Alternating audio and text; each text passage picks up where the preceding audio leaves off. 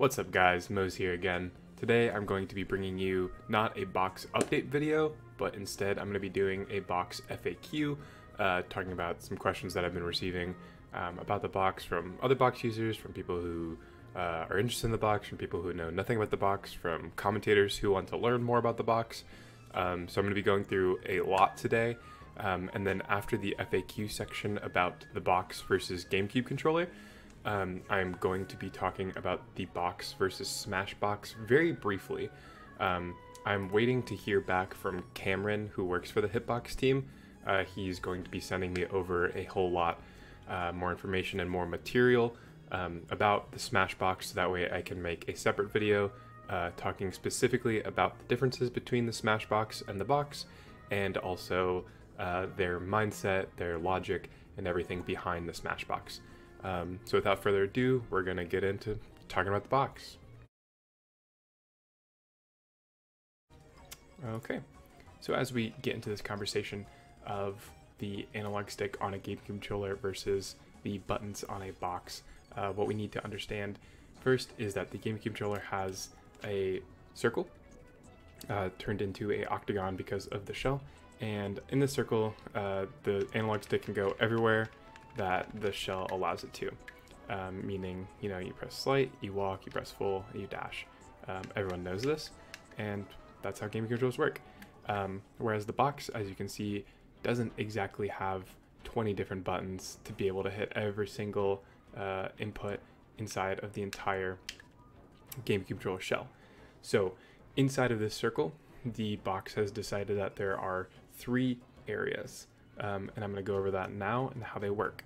So on the box, our cardinal directions are right pinky finger is up, left ring finger is left, our left hand middle finger is down, and our left hand index finger is right.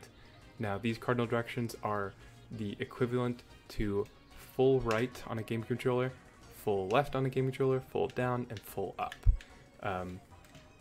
So what has to happen is that the cardinal directions, if they want to do something that isn't all the way inside of that coordinate, is you need to press a modifier button, and the modifier will change inside of what coordinate you are at. So if I press right on the box, I dash, but if I press modifier right, I walk. If I press the other modifier left, then I do a slightly faster walk. Those are the 3 coordinate sections. If you want to know the exact coordinates that the box hits when they press the modifier button, I would definitely recommend checking out the manifesto. It has all of that in greater detail, but for the layman, the modifiers allow you to reach different points inside of the coordinate. There are only 2 modifiers, and even if you were to somehow press both of them, them together does nothing. It is just the 3 options that you have. So those are the modifier buttons, and we're going to talk about reactivation next. Alright, so for this section I want to talk about the box's requirements to reactivate the button before it allows you to go in that direction. So to start off this segment, I'm going to show you how dashing on a GameCube controller works. This is going to be very obvious, but bear with me. So if I want to go to the right and then I want to go to the left, I have to, while dashing, I press full right, full left, right? I just do that. And that's how you dash back and forth, is by going back and forth between full left and full right on the GameCube controller shell. So in the box, it's the same exact thing. If I want to go full right, I press right, left, and that's how I dash. Now, if I press full right and I don't let go, and then I press left, I will dash left, and I will keep dashing left. So I'm going to go full right, not let go, and go left. And then, you know, if I let go of both of them, it'll stop. But something that Hacks and the box team did specifically, because they knew that this would be broken and it wouldn't make sense in comparison to a GameCube controller, is that if I press right, hold it, tap left to go left, and then still I'm holding right, I won't dash back to the right. So as you can see here, I'm going to hold right, tap left, let go, and I'm still holding right, but I'm standing still. And that's because they implemented something where if you press two opposite cardinal directions, you will go the one that you had most recently pressed. So in that case, it was the left side. And then it will not reactivate the right side unless you tap it again. This is because on a GameCube controller, if I went left and then I pressed right, to go left again, I have to move the stick to the left. So it makes no sense for the box to be able to hold down a cardinal direction, tap a different one, and then go back to the cardinal direction that it's still holding. Doesn't make sense on a game controller, and this is something specifically that the box team thought would be broken and knew would be broken, so they don't allow it. And I think that is something that is very important to know while we go into these other sections about DI and tilts and things like that. All right, so for this section, we're actually going to be looking at the box's manifesto to explain DI, because being able to see the chart for slight DI helps a lot with understanding how the box's slight DI and DI options are a bit limited. So as we were talking about earlier, the game controller is an analog stick and has every value inside of it. Everywhere that the stick can go, it is a input in the game. The box controller has the 4 buttons, and the 4 buttons go to the most extreme sides of the GameCube controller, meaning you have to use modifiers to get somewhere in between. And as you can see here on the screen, that if you press right mod 2, otherwise known as mod X, plus A, you get this slight DI, and if you press mod 1 and A, you get this slightly further DI. And then the 2 other points are just using cardinal directions. So yes, so this is how DI works, and this is something that Hacks has talked about oftentimes, how DIing on the box is not good, and he's had terrible DI for years now. And I would agree. I do think at a high level, the box is a bit at a disadvantage here with its slight DI and DI options, just because they're so limited. But the box team did think that more options would be unfair, because you can hit these perfectly, and you can hit them consistently. So having 4 gives you a fair number of them, but if you were to have more, like say 8, that would be unfair, just because you'd be able to hit all 8 of those accurately every single time. Whereas with the GameCube controller, there is some degrading that can happen to the case. There is, mess ups where you slightly hold a little too far, you slightly hold a little too in, and you cannot hit the same value every single time because of human error and because of GameCube controllers not being the best made controllers there are. So this was the happy medium that the box team came up with, was 4 places that you can DI, and here's how to do them.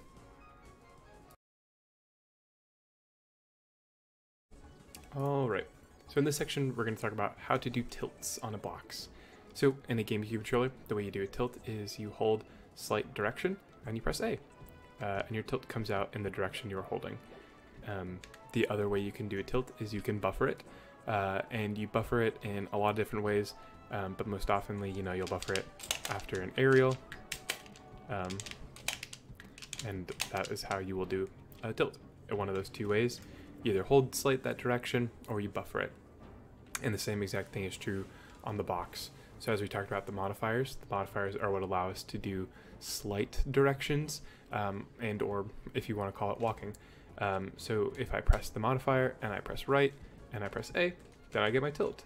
And this is the equivalent as slightly holding in right on a GameCube controller and pressing A. And then the other way is by buffering it, just like we were talking about earlier.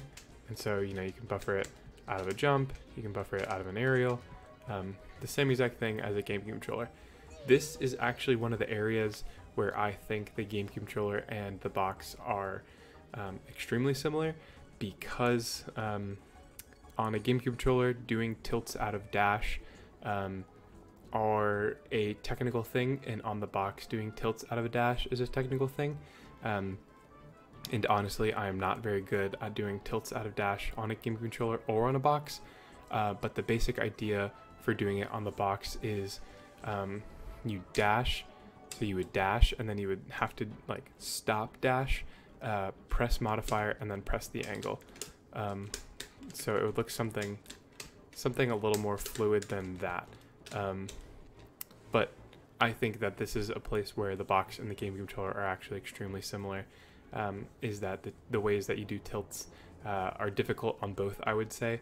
On a standpoint of how difficult the easiest tech is, tilts is not something that the box has made easier, and it is not something that is easier done on a game controller than versus a box. So this is actually an area where I think the balancing is nearly perfect between the two.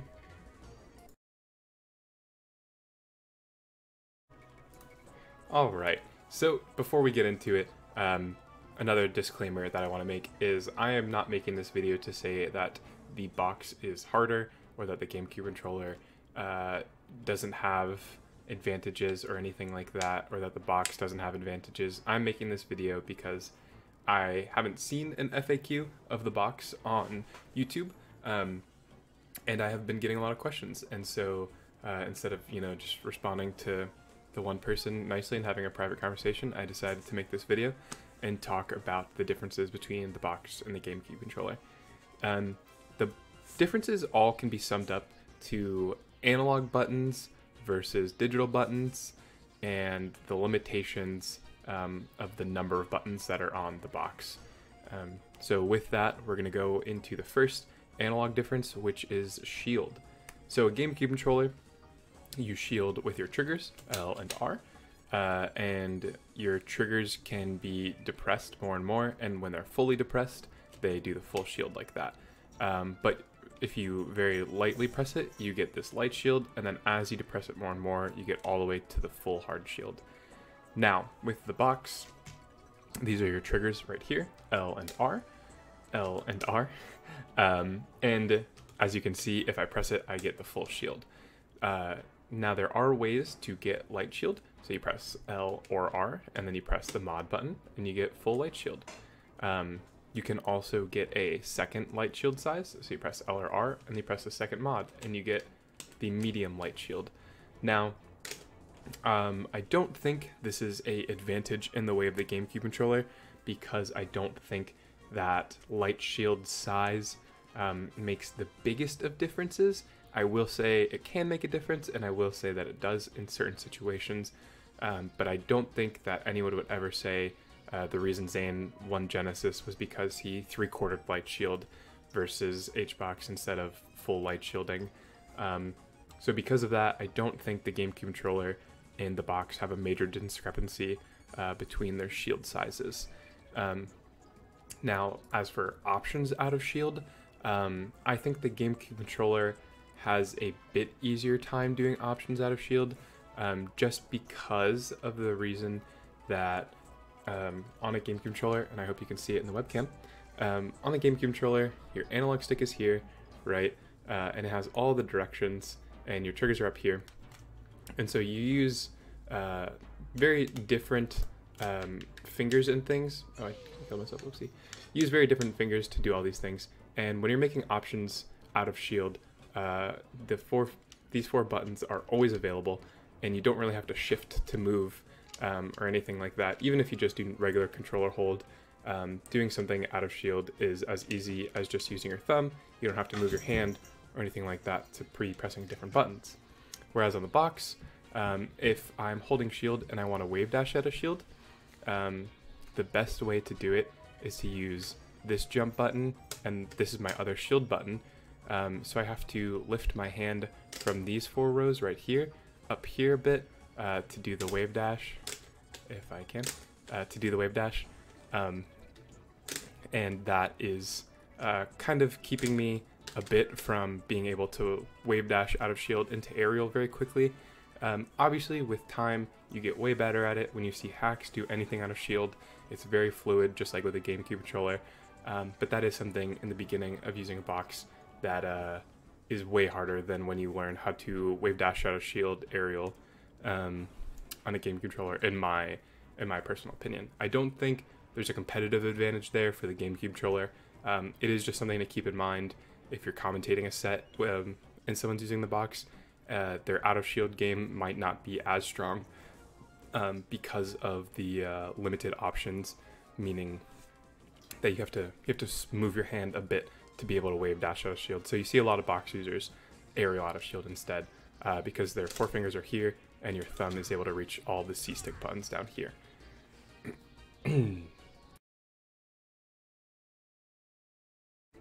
Here we are at probably the most talked about part of the box, and that is the box's Firefox angles, with Hax being the best and most notable box player. A lot of people see his Fox doing Firefox angles and wondering, is that broken? Is that real? Is that always been that way? Yada yada. And so this chart right here shows you every single Firefox angle you can hit and what buttons you need to press to hit that angle. MX and MY stand for the two modifiers down here, and then C, D, C, L, CR, and CU all talk about the four control stick directions down here. So as you can see, there's a lot of angles there, but there are even more angles that you can hit with the GameCube controller.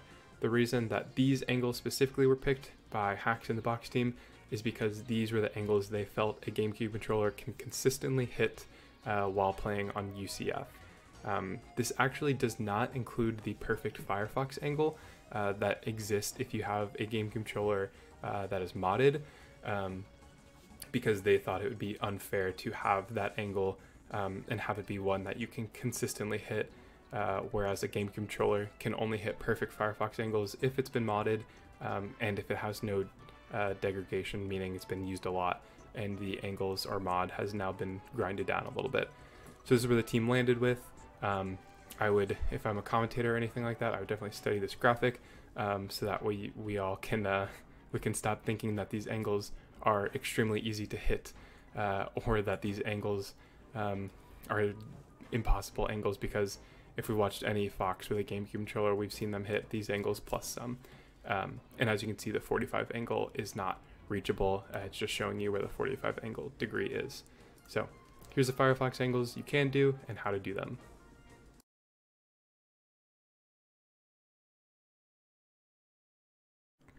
All right, here comes the most controversial part of the video, and the part where I'm sure someone's going to have a different opinion than me on it.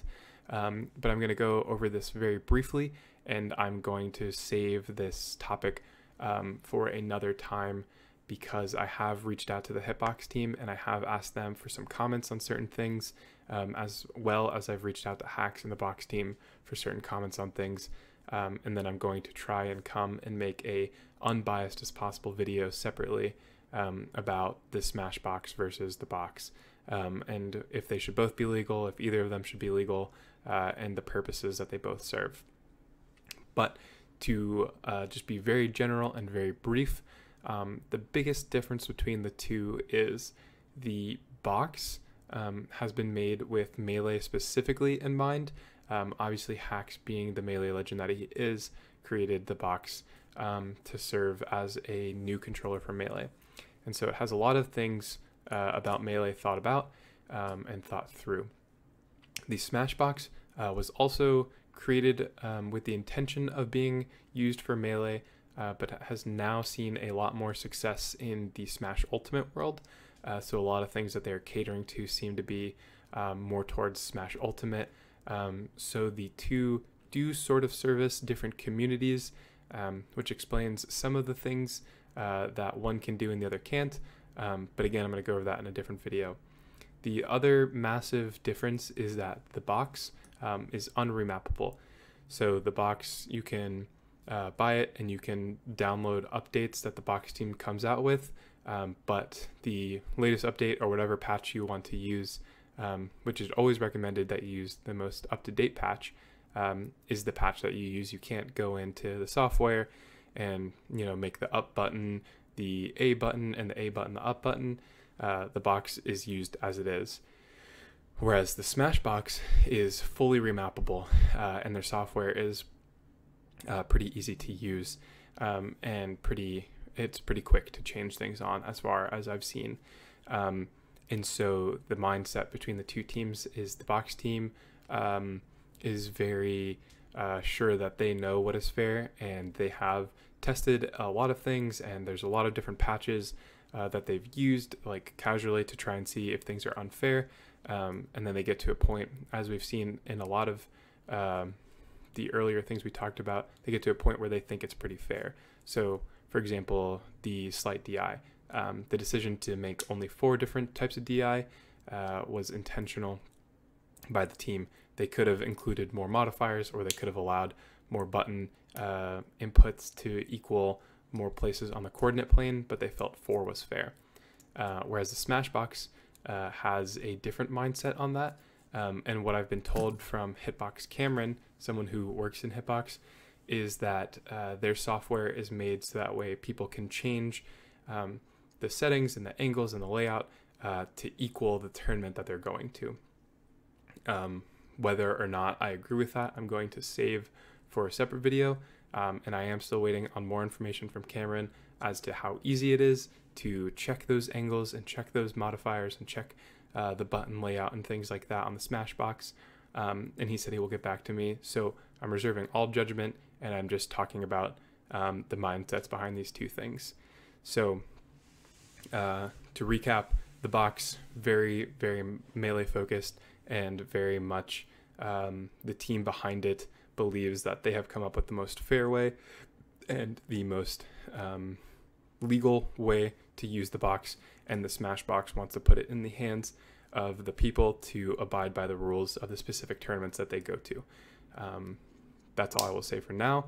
If anyone from the Hitbox team and if the people from the box team are watching this, please DM me on Discord or Twitter and give me more of your thoughts about the legality of your own product, and I will make a separate video talking about the two. So that should do it for the video, everybody. Thank you so much for watching. I really appreciate it. If you have any other questions, or if I didn't cover anything well enough, please leave a comment down below.